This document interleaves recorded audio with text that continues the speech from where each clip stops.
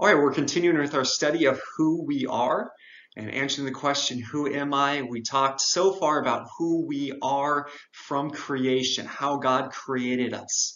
And Adam and Eve were created, and each one of us are created as creatures. God is the creator, we are the creature. We are subjects, God is the king, and we are under his authority. And finally, we looked at last time that we are image bearers. We are created in God's image. And that gives us value, and that gives us purpose, and that tells us what our job is.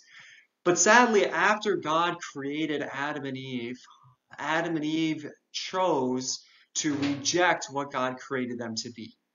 And now we're going to be looking at what we are because of Adam and Eve and everyone since then, because of our rejection of what God created us to be. Because we decided we didn't want to be subjects, we didn't want to be creatures, we didn't want to be image bearers. Ever since Adam and Eve, we have become some other things. And now we're going to be looking at those things. So the first thing we're going to be looking at today is because of that decision to reject what God created us to be, the first thing we're going to see is that we are dead. We are dead. We're going to look at several different passages.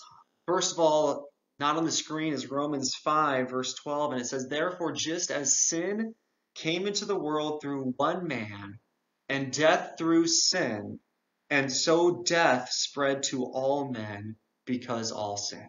Ephesians 2:1, you can see on the screen there, it says, "And you hath he quickened who were dead in trespasses and sins." So, even from the minute we are conceived in our mother's womb, we are dead. We are born dead. What does that mean? Well, we're dead in three different ways. First of all, Romans 8, 6 through 8 says, "For to be carnally minded is death, but to be spiritually minded is life and peace."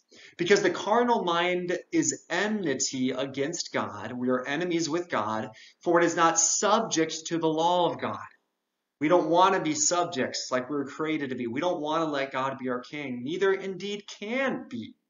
So then they that are in the flesh cannot please God. In our natural state, we are born enemies of God.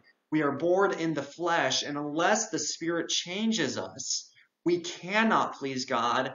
We do not want to please God, and we're not able to please God because we're dead.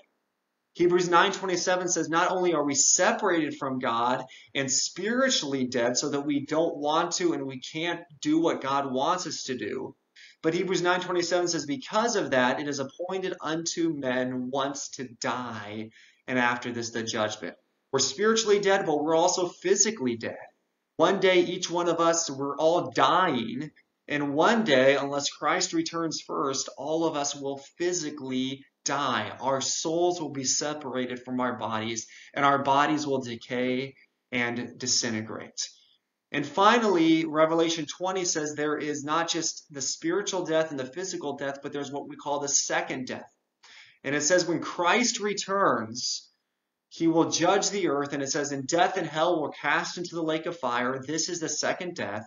"And whosoever was not found written in the book of life was cast into the lake of fire." This is the ultimate, final, second death. So what? What does this mean for us? Well, first of all, it means that naturally, from conception, we are separated from God from birth and do not have the ability or desire to please him.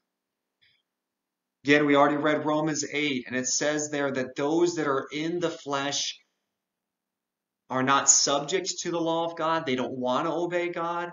And it says there that, in fact, they cannot please God. In our natural state, from birth, we are separated from God. Because of Adam's sin, we are born in sin. We're separated from God from birth. In our entire life, we show by our choices that we are sinners, that we do not want to please God. And in fact, unless God intervenes in our hearts and lives, we can't please him. We are dead spiritually. But not only are we dead spiritually from birth, but because we are dead spiritually, One day we will die physically. When Adam sinned and separated himself from God, God said that the punishment of that sin was death. And every single person since Adam was born in sin, was born spiritually dead. And because of that, we're all born under Adam's curse, and we all will die physically. No one can escape death. Science will never come up with a solution to death.